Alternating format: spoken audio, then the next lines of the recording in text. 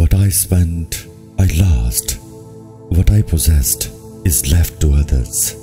What I gave away remains with me. A brother's suffering claims a brother's pity. The most skillful flattery is to let a person talk on and be a listener. Young men soon give and soon forget. Affronts, old age is slow in both.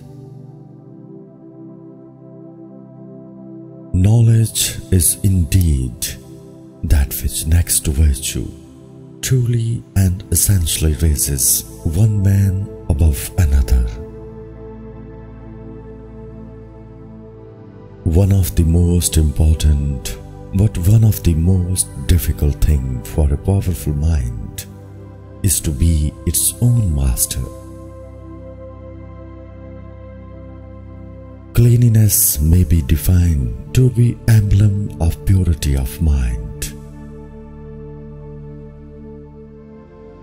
A man's first care should be to avoid the reproaches of his own heart. No one is more cherished in this world than someone who lightens the burden of another. Cheerfulness is the best promoter of health and is friendly to the mind as to the body. Courage is the thing. All goes if courage goes.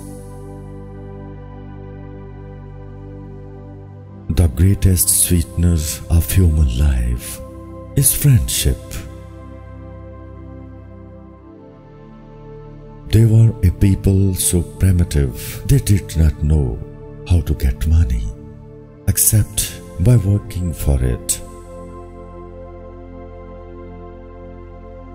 Jealousy is that pain which a man feels from the apprehension that he is not equally beloved by the person whom he entirely loves. Nothing is more gratifying to the mind of man than power or dominion.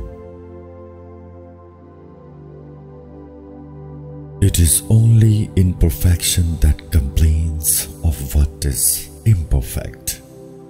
The more perfect we are, the more gentle and quiet we become towards the defects of others. Modesty is not only an ornament, but also a guard to virtue. There is no defense against criticism except obscurity. A man should always consider how much he has more than he wants. What sculpture is to a block of marble, education is to the human soul. Content thyself to be obscurely good. There is nothing that makes it way more directly into the soul than beauty. One should take good care not to grow too wise for so great a pleasure of life as laughter. Nothing is more amiable than true modesty, and nothing more contemptible than the false. The one guards virtue, the other betrays it. Health and cheerfulness naturally beget each other. There is not a more pleasing exercise of the mind than gratitude. It is accompanied with such an inward satisfaction that the duty is sufficiently rewarded by the performance. An honor honest man that is not quite sober has nothing to fear. True benevolence or compassion extends itself through the whole of existence and sympathizes with the distress of every creature capable of sensation. I will indulge my sorrows and give way to all the pangs and fury of despair. Good nature will always supply the absence of beauty, but beauty cannot supply the absence of good nature. Misery and ignorance are always the cause of great evils.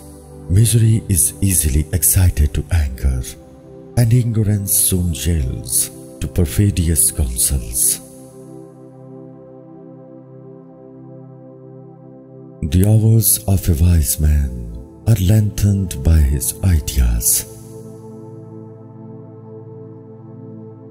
Riches expose a man to pride and luxury, and a foolish elation of heart. The voice of reason is more to be regarded than the bent of any present inclination, since inclination will at length come over to reason, though we can never force reason to comply with inclination. Look, what a little vain dust we are. Pride goes before destruction, and a haughty spirit before a fall. The important question is not what will yield to man a few scattered pleasures, but what will render his life happy on the whole amount. Riches are apt to betray a man into arrogance. Men may change their climate, but they cannot change their nature. A man that goes out a fool cannot ride or sail himself into common sense. How is it possible for those who are men of honor in their persons thus to become notorious liars in their party? In private conversation between intimate friends, the wisest men very often talk like the weakest, for indeed the talking with a friend is nothing else but thinking aloud. Let freedom never perish in your hands. There is nothing which strengthens faith more than the observance of morality.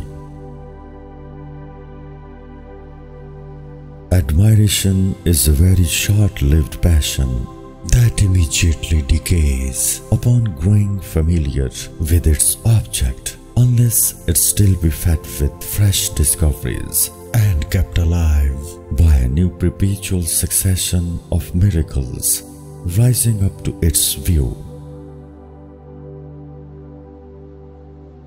The man who will live above his present circumstances is in great danger of soon living beneath them. Good nature is more agreeable in conversation than wit, and gives a certain air to the countenance which is more amiable than beauty. The pleasantest part of a man's life is generally that which passes in courtship, provided his passion be sincere, and the party beloved kind with discretion, love, desire, hope, all the pleasing emotions of the soul rise in the pursuit. Better to die 10,000 deaths then wound my honor. Many actions calculated to procure fame are not conducive to ultimate happiness. The modern cannot reach their beauties, but can avoid their imperfections. A just and reasonable modesty does not only recommend eloquence, but sets off every great talent which a man can be possessed of. Good breeding shows itself most where to an ordinary eye it appears the least.